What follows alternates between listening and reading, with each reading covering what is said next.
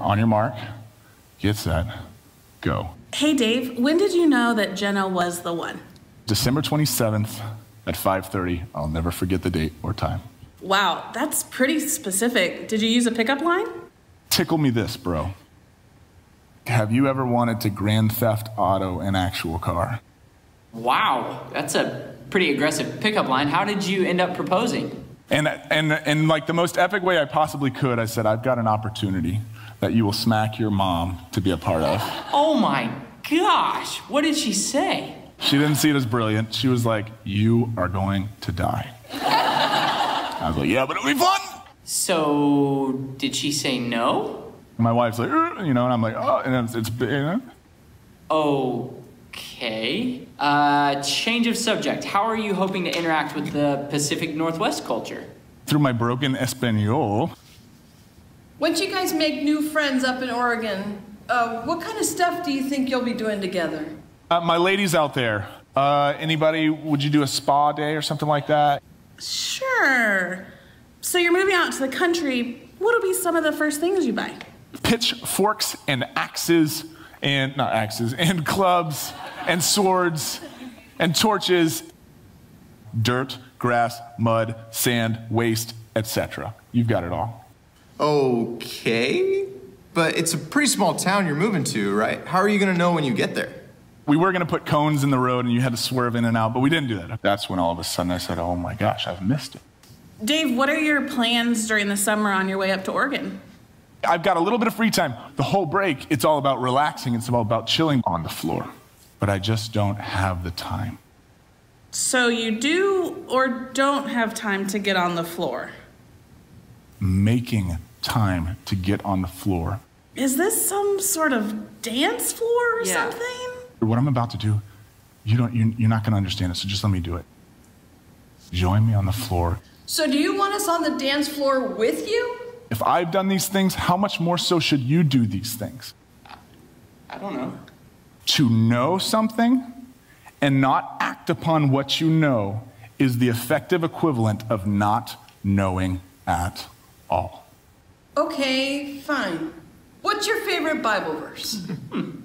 When the devil rose from supper. I don't think that's in the Bible. Hey, Dave, do you feel like you know of anybody that could potentially take over your role here? All the small group leaders are like, yeah, I can do that. Would you say that's fair to assume? Nope. And we all know why. Okay. Dave, if you could create your own superhero, what would he do? A little bit of context for you. Chacos Jandals. Now this changes the game right here. In fact, I'm gonna say he can fly for like 3 weeks. He can do whatever he wants. That's pretty cool. Yeah, for sure. Listen, Caleb and I are really gonna miss working with you, Dave. Thanks for that one, Nico. Will you miss working with us? Anytime you're in a situation like this, what do? You just change locations. Oof. Okay, Dave, what did you think about the last time I taught on John 19? I apologize if this is offensive, but I said son of a biscuit. Really, it's just crumpled. You think my teaching is crumpled? Yeah. What are you most passionate about teaching on? Gonzo! Gonzo! Gonzo! Do you mean gozo, gozo, gozo, like in mi corazon? Oh my gosh. So, what do you wish HSM knew about you? I am a fool. By definition, I'm okay with it. I'm admitting it. Okay. You're not blessed to know that. Does that make sense? No. Dave, I'm really struggling with something. Could you pray with me? Sovereign Father, we thank you and praise you for how good and gracious you are to us all the time. Guide us as you so see fit. This isn't complicated, Lord. We love you. In Jesus' name I pray. Amen.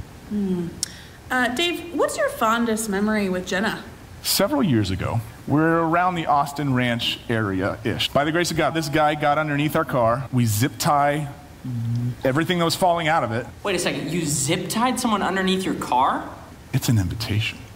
If you think about this. The guys at the car wash were thoroughly confused, because anyway, you don't even know that. Dave, that is kidnapping. He's an idiot. We're screaming like girls, like we're having a great time. Oh my gosh, this is so fun. Now we're making a lot of noise, and you know, there's some construction workers and some security guards nearby, and so we're like, They might have called the cops. So the U.S. government got really mad. And they're like, homeboy, you lied to us and the American public. We're going to sue you. We're going to kick your butt on this. I'm texting the fellas, you boys better pray so hard right now. I don't care what you've done, you better pray. Woo! I mean, it was a spiritual moment. So why do I tell you that story? We all know. No idea. You didn't deserve it. All right. Dave, loved your message last week about Jesus telling Peter to feed his sheep. One question, though. I don't have sheep, I have a car. Wait, what? I don't have sheep, I have a car. Well, are you planning to feed any sheep? $5.50. 24/7. Does that make sense? Yes. Okay. Well, Dave, thanks so much for your time. We love you, and we are so grateful for all that you mean to this ministry.